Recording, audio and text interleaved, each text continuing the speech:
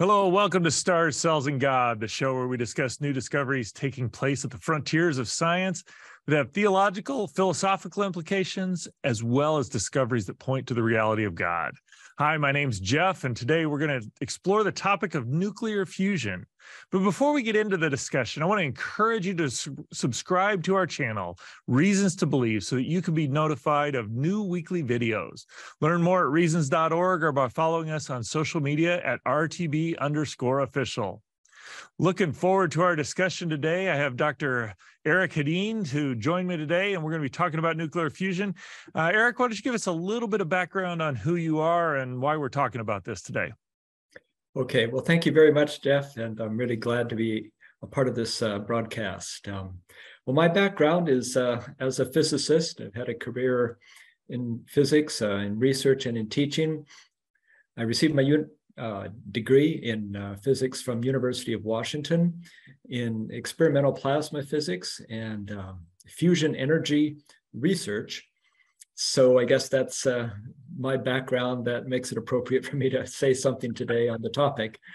And so I also did postdoctoral research in fusion energy research in Sweden at the Royal Institute of Technology for a few years.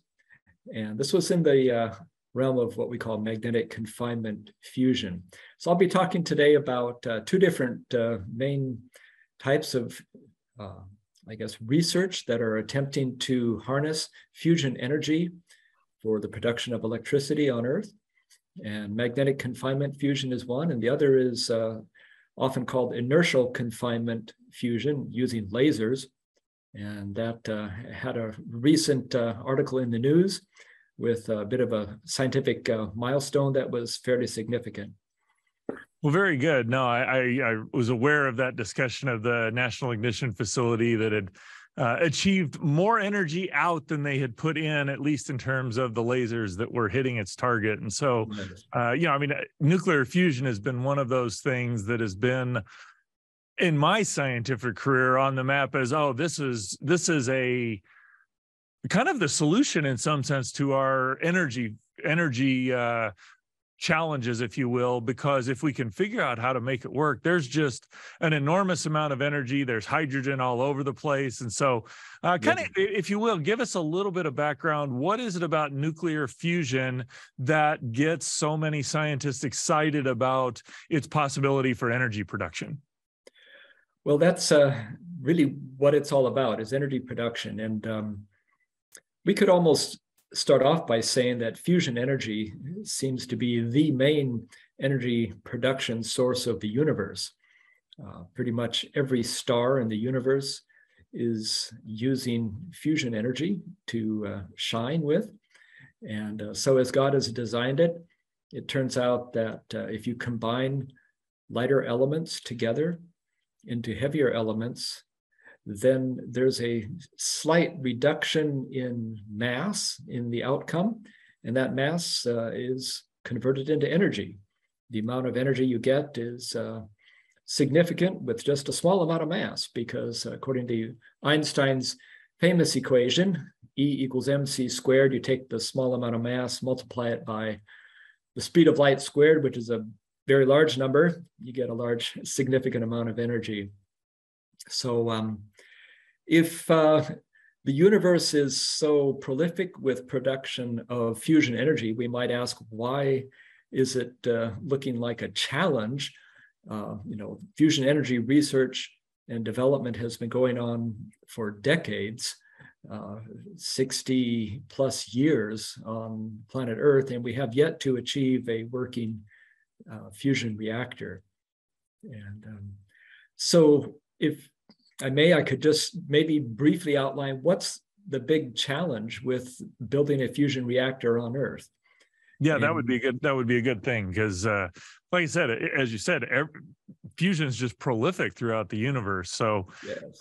That converting a little bit of mass into a whole lot of energy, Einstein was genius, or rather, Einstein was genius for discovering what God had already did in that. But yes, why is this so challenging? Well, the challenge is because of actually what we might say is a matter of scale.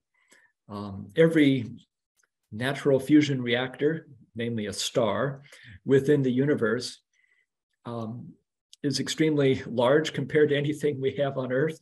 For example, our sun produces fusion energy by essentially the force of gravity being sufficient with the sun's mass to compress the core of the sun to a sufficient density, and also thereby heating it to a sufficient temperature in order to achieve the requirements necessary for fusion energy to occur.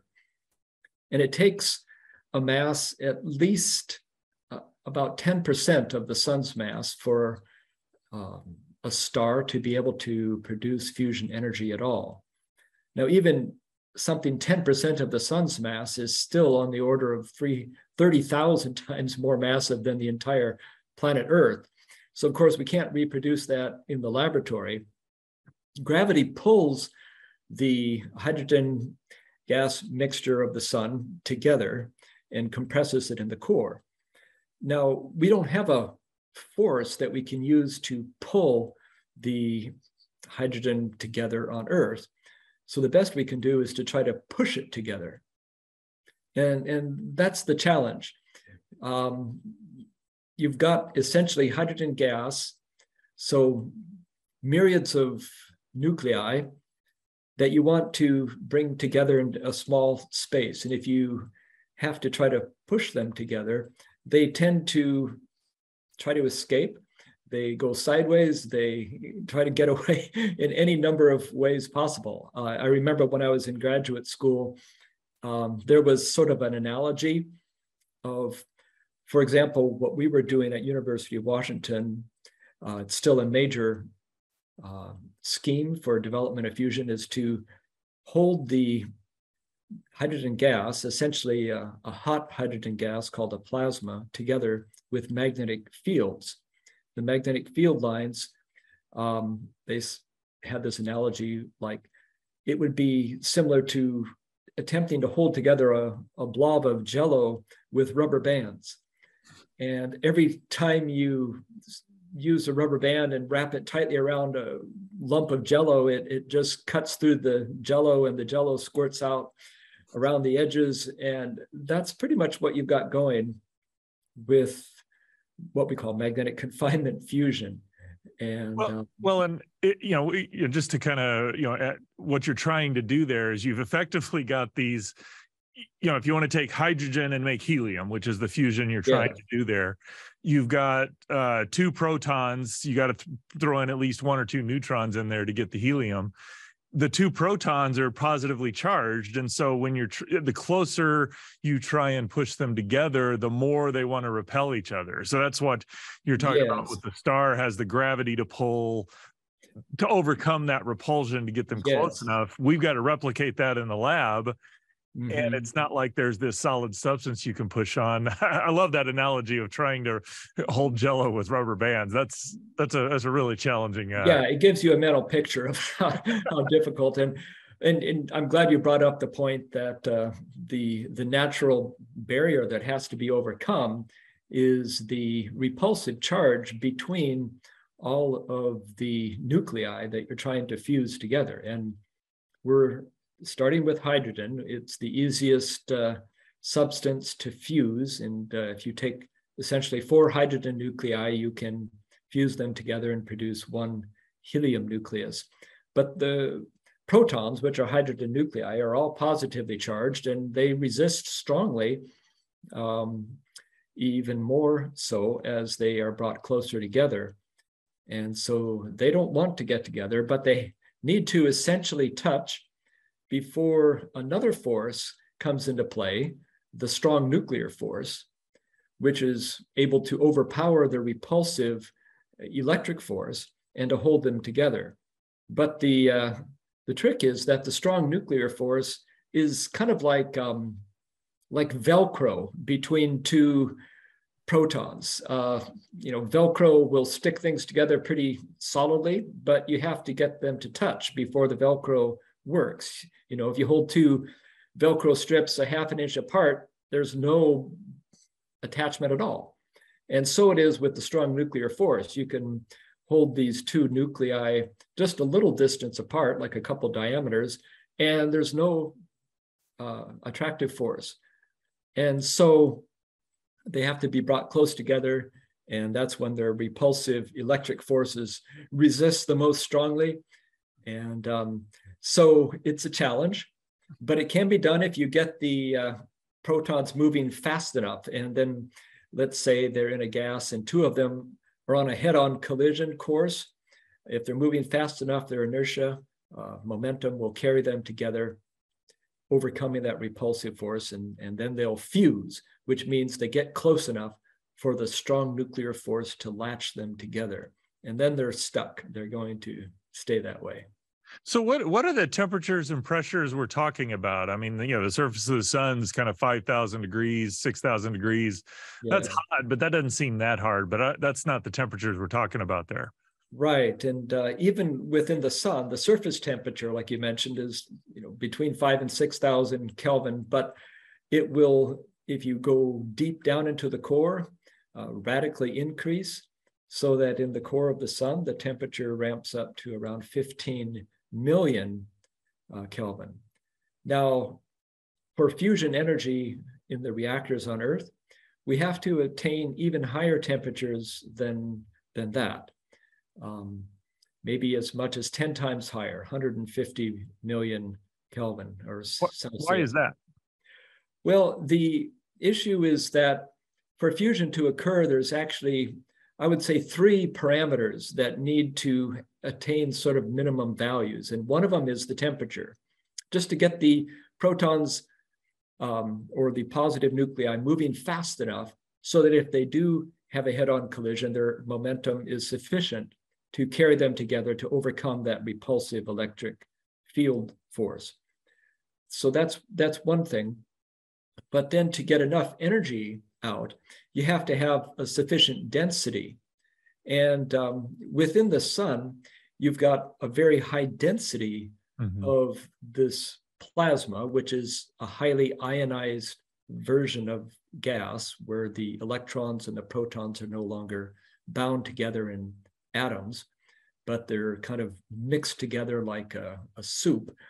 And so you could say that they're each a gas of protons, a gas of electrons, and they're mingled together. They're not interacting as atoms. So that's a plasma. And in the sun, the density of the plasma is quite high. It's roughly 10 to 20 times denser than lead. It's hard to believe, but this is still in the gaseous state, but it's much denser than lead in the core of the sun. And therefore, you've got a lot of particles that are able to collide together. And then also in the sun, you've got the advantage of time. Namely, it's not a transient coming together with those conditions of temperature and density. It stays that way. Whereas in our reactors on Earth, there's usually a time limit to how long we can keep things together before instability set in or other factors that cause the plasma to dissipate. So we have a shorter amount of time, which means we need a higher temperature and a higher density to compensate. So we have to get things hot enough and dense enough for a long enough period of time. Yes. So presumably, well, what's going on there is that everything to make things hotter, to make things more dense, that's going to require energy, needs to happen long enough that the amount of energy you're getting out from the fusion reaction can be enough to overcome all the energy you have to put in. Star kind of gets it for free because gravity's doing all the work, whereas we have to do all the work to make it happen. Yes, for either type of these proposed future fusion reactors on Earth, either the laser variety, the inertial confinement fusion, or the magnetic confinement variety, there's a lot of energy that is put into the reaction to, as you can imagine, to produce the laser beams, to produce the magnetic fields. And of course, then you have to match that amount of input energy and then exceed it if you're going to have any sort of a viable reactor that could be commercially available for producing electricity. So I know most of the history, or at least when I've heard talk of making nuclear or fusion reactors, you got these tokamaks, where you've got toroidal things where you got magnetic fields trying to squeeze it, and as you Yes. said, there's a whole lot of challenges of doing that. But the recent breakthrough was actually not using that sort of facility. Why don't you tell us what the breakthrough was, and Okay. give us a little bit of or kind of update us on what all is going on there and why it was. What did they accomplish? Well, the breakthrough that I think was December 5th, when it was announced, so just very recently, occurred with the initial confinement fusion experimental facility at Lawrence Livermore National Laboratory. And the idea there was they were using extremely powerful lasers. And that facility has the most powerful laser facility in the world. And it is designed to focus actually 192 ultraviolet laser beams onto a very small target. And the target actually contains a small pellet of fusionable fuel. And we might just talk for a minute about what is the fuel. It's essentially a mixture of deuterium and tritium, which are names given to two different isotopes of hydrogen. Hydrogen is the most common element in the universe, and it is just one proton in the nucleus for normal hydrogen. Deuterium has one neutron attached to that proton. It's an isotope that's naturally occurring. It's in a certain fraction of all the hydrogen in water. So we drink deuterium every day, and it's chemically very similar. So it doesn't have any ill effects. But then the other isotope is tritium, and that has a total of 3 nucleons, 2 neutrons attached to the 1 proton. It's still hydrogen, but it is a rare isotope in that it is also radioactive. It has a half-life of only about 12.3 years, and then it decays. Then that means that it's in very limited quantities naturally. It pretty much needs to be produced. Mm-hmm. Now, this produces So we're using by using the deuterium and the tritium, we're making the fusion process a little bit easier, because instead of having to get 4 protons together now, 2 of which have to convert to neutrons, we're effectively converting to the neutron, or using protons that have been converted to neutrons, and only having 2 protons that now need to get close together, which presumably makes the process a lot easier. Yes, it is easier. It has a lower sort of a threshold of energy barrier to get over in order to produce an output of energy. So it's kind of the starting point for fusion reactors, is this combination of deuterium and tritium. Maybe future versions of fusion reactors might be able to use just pure deuterium gas, and you can fuse that as well into helium. It just takes a little higher threshold of energy. And the plus side, though, is that deuterium is naturally abundant and in pretty much unlimited quantities. And back to really the first question you asked, why are scientists excited about fusion energy? That's one of the answers, is that once we master the technology, the fuel for fusion reactors is virtually unlimited. So that's one advantage. The other advantage that we could talk more about later, perhaps, is that the reaction itself is not something that is going to produce radioactive waste.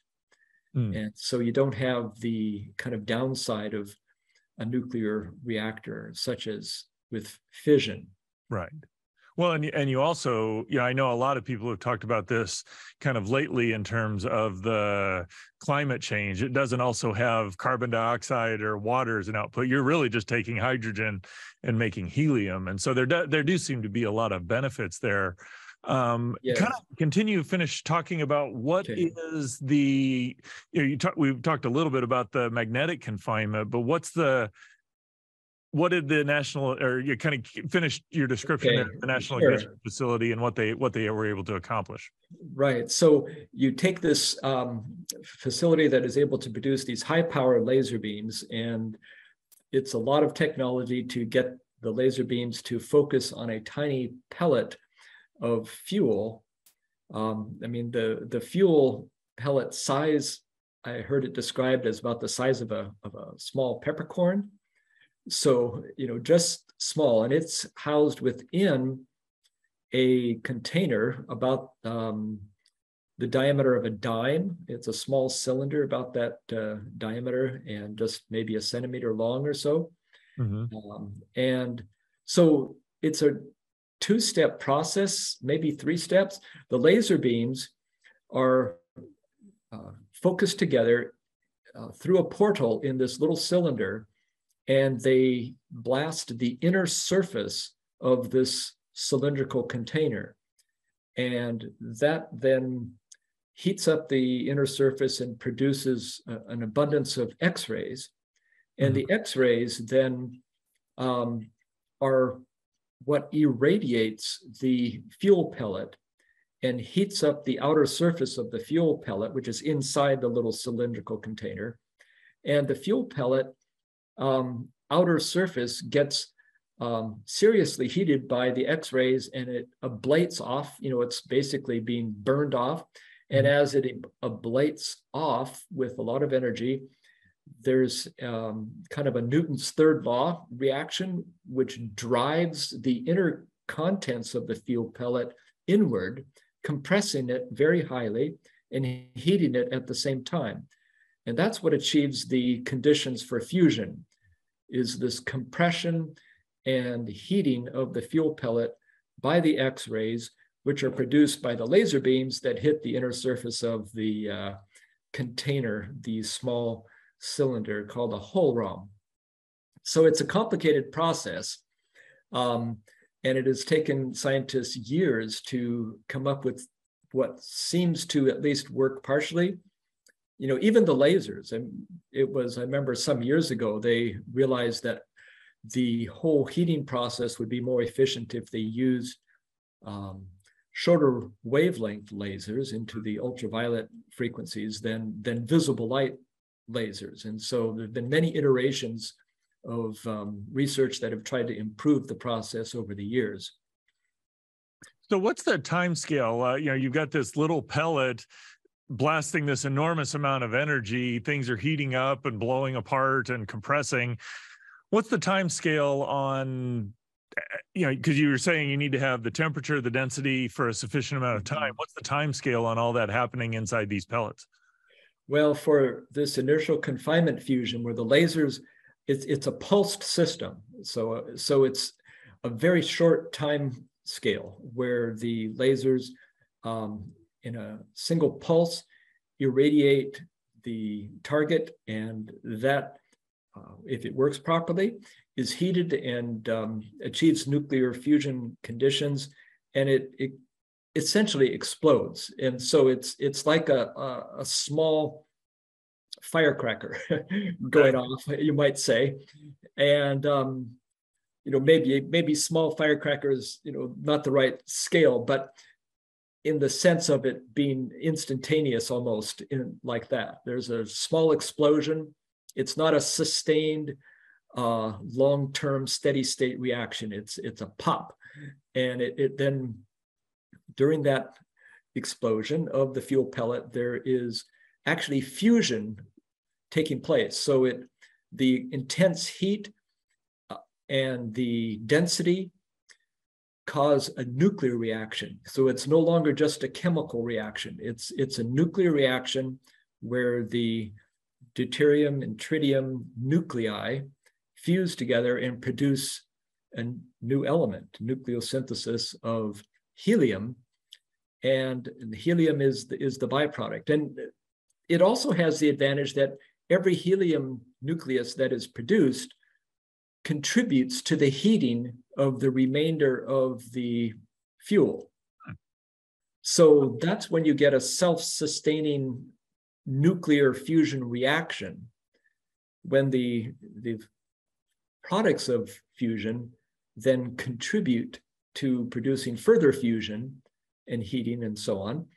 And that's called ignition.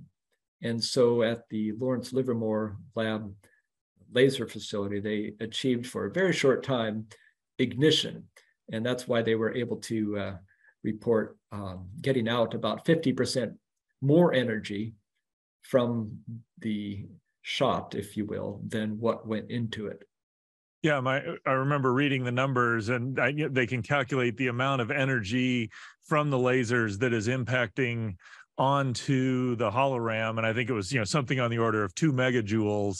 Yes. Given the amount of fuel in there, they can calculate and measure that they got about little over 3 megajoules out. So it seems like they've done it. You put in 2 megajoules, you get out 3 megajoules. That's a win. That's really the breakthrough. Yeah. That's a pretty remarkable accomplishment that they've been able to do that. Yes, it really is. And so what's left to do? I mean, there's a lot of work. If you go to the Lawrence Livermore National Lab website and look up about the inertial confinement fusion research, you'll see that they're not making any false claims about a fusion reactor coming online in the next 2 years. It's a long process still to making this commercially viable. And one of the things is they have to be able to design the facility so that it can repeat that pop very rapidly, on the order of 10 times per second. They need to have the lasers focus on a fuel pellet, have the mini explosion, gather that energy, clear it out, replace it with a new fuel pellet, and do it again 10 times per second, and then to keep it going. And so there's a lot of mechanism that needs to be in place before that can happen. And, so what is it that determines the 10 times a second there? I guess my question is, okay, so they've got this one brief moment of time where they've got this pellet, they irradiate it with the lasers, it generates more energy from or given the amount of laser energy that is shown towards the pellet, it generates more energy than that. What are the remaining things? Obviously, you want to be able to do this continuously, but I'm also aware that you have to generate all the energy for the lasers. You have to make there's a lot of other things that go into a system where the amount of energy you're getting out actually exceeds the amount of energy you're putting in from everywhere, which is kind of what the promise of fusion was, that it's got more energy coming out than what's going in. Well, one of the things we haven't even talked about yet is that it's not just getting energy out, which in the recent experimental result that was touted as a milestone of ignition. It was just energy released in the form of heat, essentially, high energy radiation and so on. But the goal is to make electricity. And so that involves a whole nother step in the reactor design. You have to be able to gather that energy from these mini fusion explosions and to then bring it into a normal kind of a electrical generation process through heating up an intermediary material that could be used to drive a turbine that could then turn and in the normal way generate electricity. So none of that is built into the Lawrence Livermore facility at this point, and right. that's down the road. And then of course, once you have that, you have to be able to keep it going in a sustained manner. Gotcha. Yes, that did. Even in my list of things that I could see as problems, there one, you've got just energy. You got to make all the energy for the lasers, and I think they said the lasers, the power required to drive the lasers, though there was 2 megajoules that was shining on the hologram, I think it was something on the order of 300 megajoules. So 300 times that amount, or 150 times that amount, to power the lasers themselves. So we're putting a lot of energy in this to get a lot of energy out, but even that energy that's coming out isn't usable yet. So there's Yes. some amount of that that's going to be lost in making it usable energy, if you will, it sounds like. Right. At every step in an energy transfer system, essentially a power plant, there are losses that bring down the efficiency. So that's probably part of one of the reasons why there would need to be a repetition rate of at least 10 reactions per second, just in order to help overcome those unavoidable losses in the energy production process. So I kind of throw you a little bit of a curveball here. I don't know whether you've thought about this, but as I was having a discussion with my dad the other day because we want to move towards electric vehicles, and I think electric vehicles are cool, great. I have no duck in the pond as to whether electric vehicles are good or bad, but they're often touted as this is a way to get to combat global warming or climate change, if you will. And I have no doubt that electric vehicles in California, particularly large cities, will reduce emissions, make air cleaner and all that sort of stuff. But when you're talking about climate change, you now have to not just worry just about the vehicle, but it's all of the stuff that goes into building that. And so this has the same sort of flavor of question of generating energy from nuclear fusion. Yes, we've got ignition. Great. Again, phenomenal accomplishment. I don't want to take anything away from that.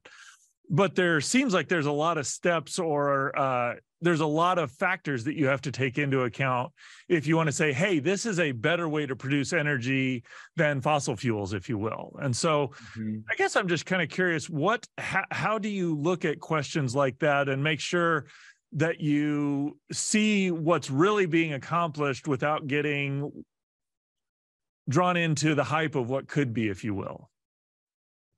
Does that question make sense? Well, when you say drawn into the hype of what could be, I'm not sure entirely what you were referring to. You mean in terms of nuclear fusion? Well, okay, we got nuclear fusion. Oh, we're about ready to make energy, and we're getting out 50% more energy than we put in.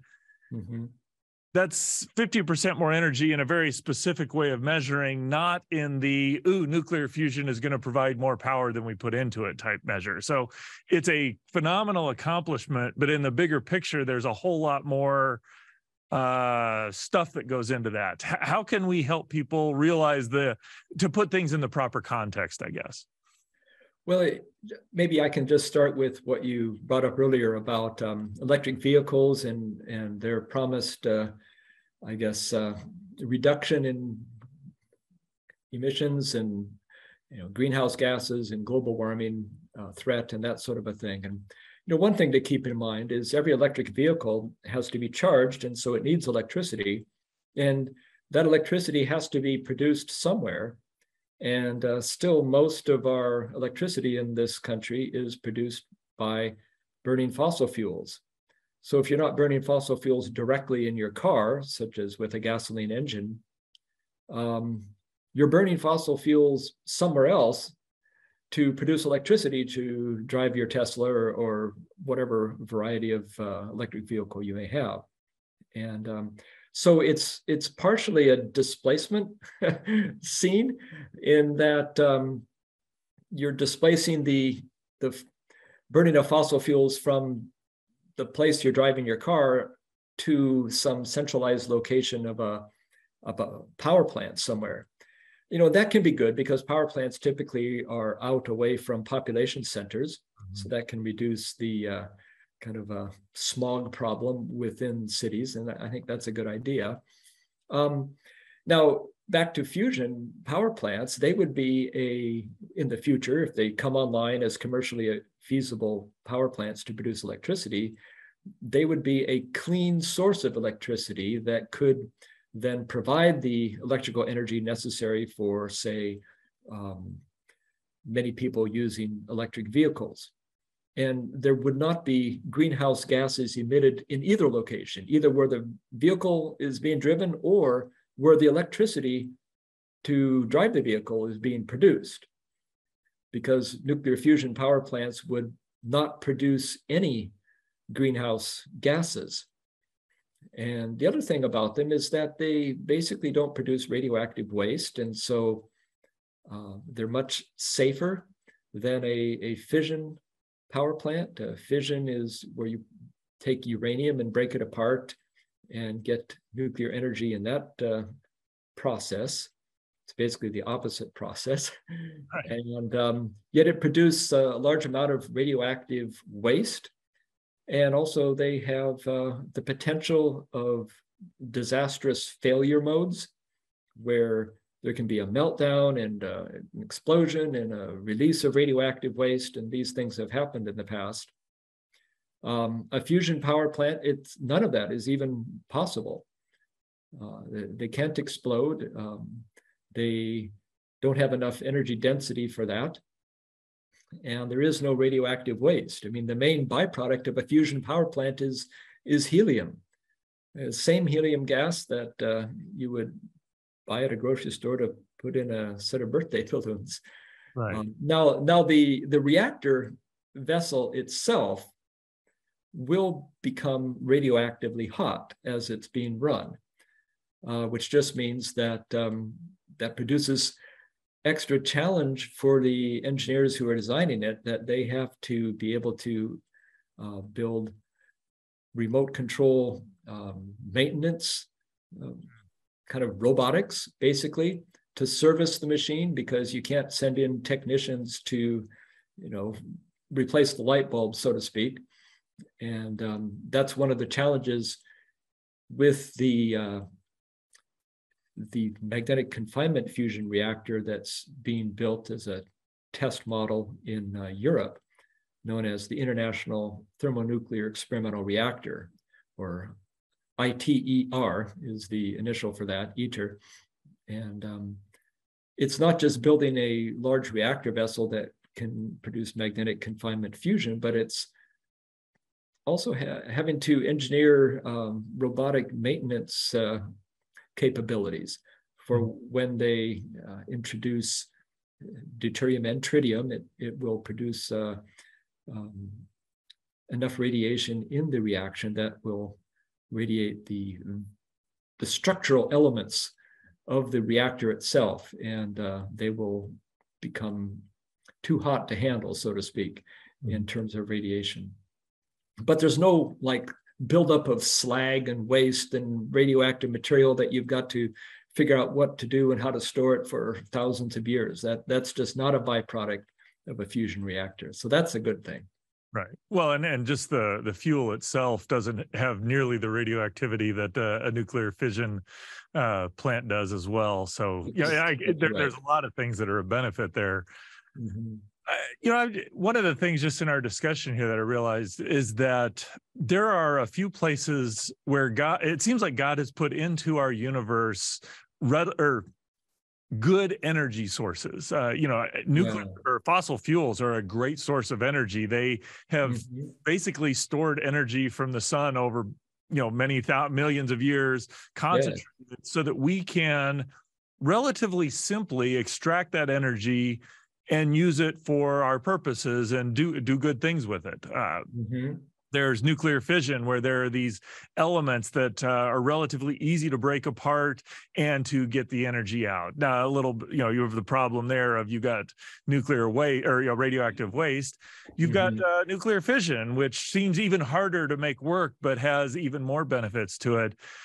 It almost seems like God has structured things so that there are easy to use energy sources that allow us to work through the process of getting to the harder to use radio sources.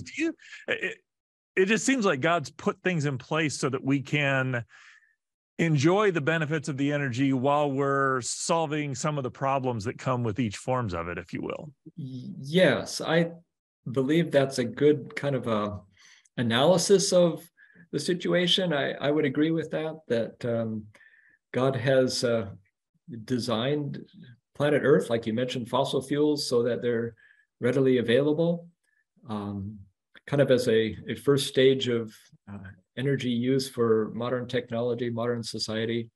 And then there are these nuclear versions of energy production that, it takes a little greater level of sophistication of technology and effort, but the payoff is maybe higher and the resources are more abundant, and that could kind of take us through the next era. And, I don't know how long humans on Earth will be around before the Lord returns, but you mentioned your dad, and I remember a conversation with my dad when I was in graduate school and studying fusion energy. And he's not a scientist, but a businessman, and he just kind of thought about it and said, I just wonder if nuclear fusion is maybe God's plan for providing energy for the millennium.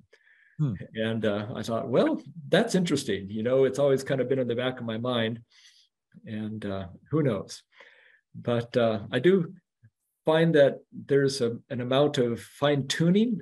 And for example, in my book, Canceled Science, I talk about fusion energy production within stars. And it's interesting that it only works because of quantum mechanics.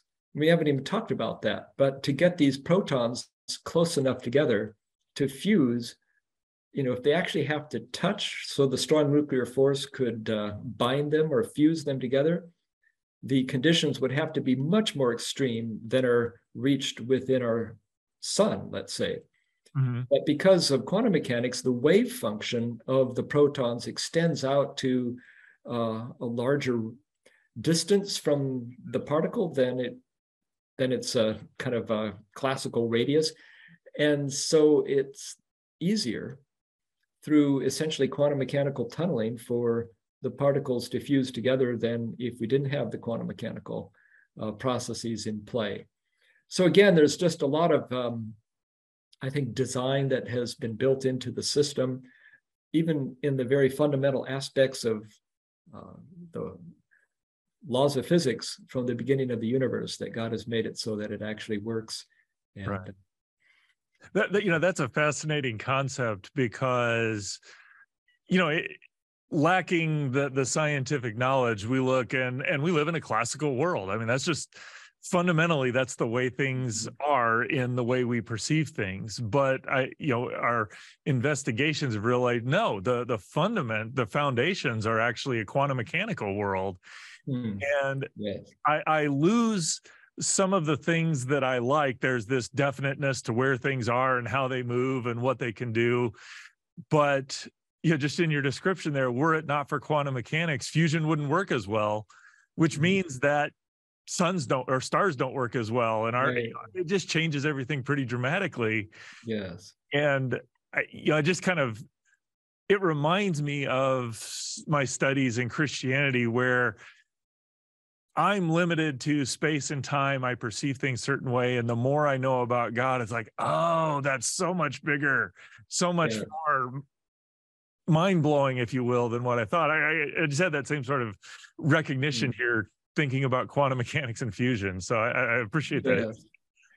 Something else that I think can be instructive is, if any one of our listeners would just go online and look up, for example, the magnetic confinement fusion device known as ITER that's being built in Europe. It's been undergoing a construction process for years, and it is huge, and it's an immensely complicated process with actually over 1 million components that have to be assembled in the correct order in order to achieve the outcome of what they're designing this facility to do.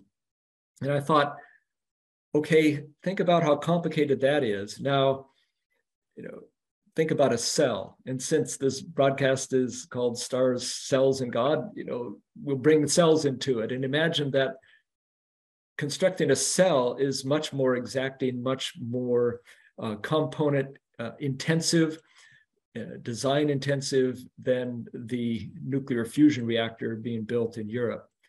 And to imagine that reactor could just be built by whatever random process is absurd. And I think likewise, we can see that something even more complicated, like a living cell, for that to be put together without design is just not going to happen in this universe. Well, and on top of that, those cells work far more robustly than those things that we've put together today. Yes, that's right. They do so much more. I appreciate one final question here. The National Ignition Facility getting more energy out from the laser energy they put in. Again, phenomenal accomplishment. What do you see as the time scale for maybe having a viable nuclear fusion reactor that produces usable electricity? Well, I would hope that it could happen within my lifetime. Back when I was in grad school, we used to kind of hear it said that the timescale for development of fusion energy is always 30 years in the future. And, it may be that still today. I was just reading about the magnetic confinement version, and they were saying that they hope to have a demonstration reactor online that would have not just a temporary ignition of plasma, but a long-term stability and so on. They hope to have that going in the 2040s. So, maybe 20, 25 years from now. And then the next step would be production of commercially available reactors. So it might be 30 years from now. But I think that it's actually a little more of a realistic timeline than when I was in grad school, Right. So hopefully within our lifespans, we will see fusion energy come online to produce our electricity. Well, very good, Eric. I thank you. I appreciate, I just wanted to mention that Eric is one of the members of our scholar community. I encourage you, if you got interest in science, faith, apologetic issues, and what Reasons to Believe does, go check out our scholar community at reasons.org. And again, thank you for joining us today on Stars, Cells, and God. Want to encourage you to join the discussion in the comments below. Remember to like this video, to subscribe for more content. New episodes release each Thursday here, YouTube, and on your favorite podcast app. Make sure to get a reminder so that you know when these videos come out. And just remember to share this video with a friend. And always remember that the more we know about science, the more we have reasons to believe.